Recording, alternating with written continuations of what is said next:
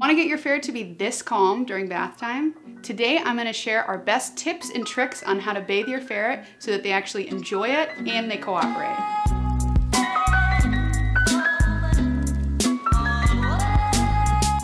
Hi, it's Haley from the Modern Ferret, and today I'm going to teach you how to bathe your ferret. Let's get started.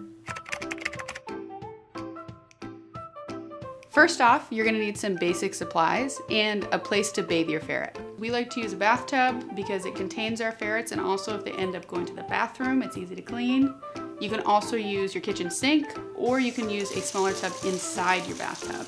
Next up, you need a healthy treat that you can use to motivate and incentivize your ferret to stay still while you're bathing them. Last up, you're going to need towels. We recommend having more than one towel on hand. We like to use the first one to kind of give them a quick rub down as soon as they get out of the bath. You could use your roommate's towel, they're never gonna notice. And then we actually put the remainder couple of towels in the drained bathtub because they like to run around and flail and dry and all kinds of stuff. So get multiple towels on hand is what I recommend. Next, it's time to start running your bath. Make sure the water temperature is not too hot, not too cold. I would describe how it felt as definitely above lukewarm. It wasn't hot by any means, but it definitely was warmer than a lukewarm temperature. Fill your tub 2 to 3 inches full of water. That's really all that you need. What you want to make sure is that they can comfortably rest their feet on the bottom of the bath while also having their head easily above that water line so they feel very comfortable and in control. Keep in mind the object of bath time is not to make your ferret swim. It's actually to make them feel very comfortable and to have just enough water to lather and wash them. Grab your ferret, it's time for a bath. Place your ferret in the water. Make sure to do it gradually so that they get comfortable with the process. They're probably gonna walk around at this point, maybe drink some of it up. And at this point, you want to slide your arm underneath their body to give them some support and security. And then use that other arm to start lathering them with water and washing their body. If you have a particularly anxious ferret, you can take that salmon oil you have on hand and place a little bit on your upper forearm for them to lick and stay distracted while you wash them. When you're washing near the face, make sure to not put any water directly on their eyes or ears. Instead, lather that water up from their neck up to their chin and face area, and then if you want, massage their actual face with kind of damp hands.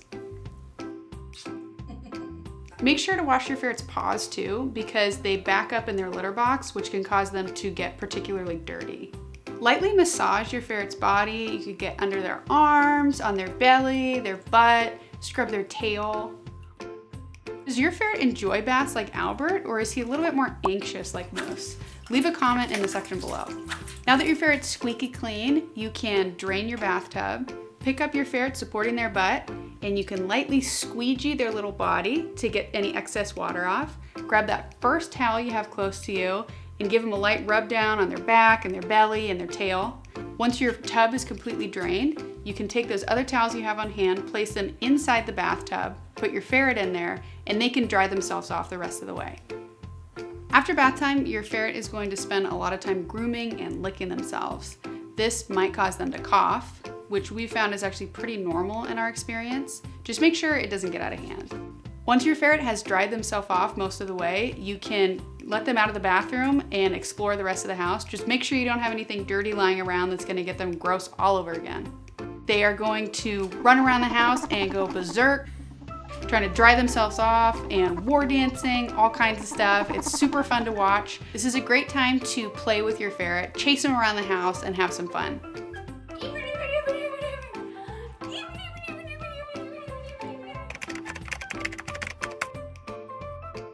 So you'll notice we actually don't have any shampoo or soap on our supplies list. Soaps and shampoos can actually strip your ferret's body of its natural oils. And when you do that, their body wants to overproduce these oils, which can actually make them smell even more than they did before the bath. And that's something we want to avoid. In our experience, water and scrubbing is all you need. Contrary to what you might think, bathing a ferret more frequently is not the secret to getting them to smell less. In fact, you should be bathing them less, not more. More baths equals stinkier ferret. Instead, what we recommend to get your ferret to smell less is take a look at their cage. How often do you wash their bedding? How often do you clean their litter box? These ideas are gonna help a lot more than over-bathing your ferret would. If you want tips and tricks on how to actually get your ferret to smell less, go ahead and look at the link in the description below. According to Ferrets for Dummies, you shouldn't bathe your ferret any more often than once a month. We personally bathe our ferrets maybe every 3 to 6 months. We haven't really found any reason to bathe them any more than that. Some people only bathe them once a year. After all, ferrets actually keep themselves pretty tidy by grooming, and they end up staying pretty clean. You may need to do it in between that time span if your ferret steps in something dirty or gets in contact with, poop or pee or something like that. The temperature readout was 103 degrees Fahrenheit. We bathed Albert for this video, which is right within their normal body temperature range.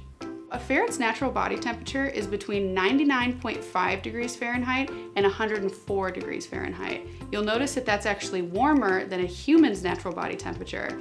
And that means that when you're drawing that bath for your ferret, what might seem like a gentle, warm, lukewarm to you might actually feel kind of cold to your ferret and make the bath unpleasant for them. So keep that in mind when you're picking that optimum temperature.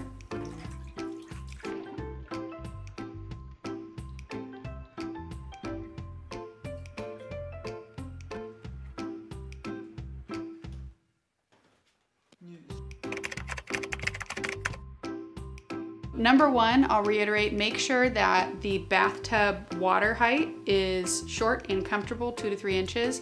Make sure the temperature is very comfortable. The other thing you want to keep in mind is, if you can, make sure your ferret poops and pees before you bathe them. Otherwise, you might end up with a situation like this. Oh, he's pooping and peeing. Oh, don't step in it. Oh. We had to drain the whole bath and start again. Yeah, it's a whole thing. If your ferret doesn't seem to want to poop right when you want them to, for some reason what works for Albert is we dip his little feet in the water and then let him run around, and there's something about his feet being wet that makes him want to poop. I don't know what it is, but it works. You can try that. If you have a more anxious ferret like Moose, you may opt to put a smaller tub inside your bathtub so that when he feels uncomfortable being surrounded by the water, he can actually jump out, run around the bathtub, and feel a lot more secure and confident with bath time. If you want to give your ferret an extra special treatment, go ahead and grab your roommate's toothbrush to give them a nice little rub on the head.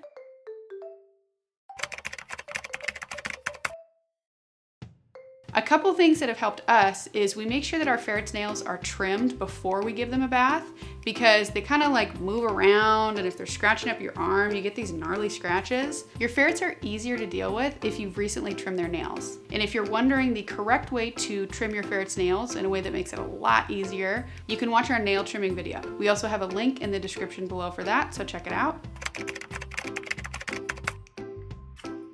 When your ferret's wet, this is a great opportunity to spot any skin issues and take note of any that you see.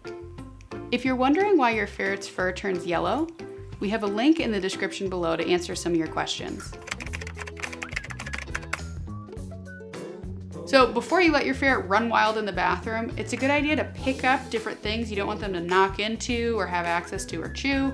We like to take our plunger, put it on top of the toilet, that little scrubby brush thing, put it on top of the toilet. Any cleaning supplies they should have access to, we remove to a higher place they can't get to. That's just in case when you take your ferret out of the bath and they're starting to run berserk trying to dry themselves off, they don't ram into something they shouldn't and get dirty or hurt themselves. If you're looking for a more in-depth video on how to ferret-proof your bathroom, go ahead and look in our description below for an exact link to that video. We hope this video answered all your questions about how to bathe your ferret, and if this was weaselly the best thing you've seen all day, make sure to like and subscribe. Hi, it's Haley from the Modern Ferret. Okay, do it again. If I do a good take, I gotta go more. Rubber ducky. Good one. Albert makes bath time fun.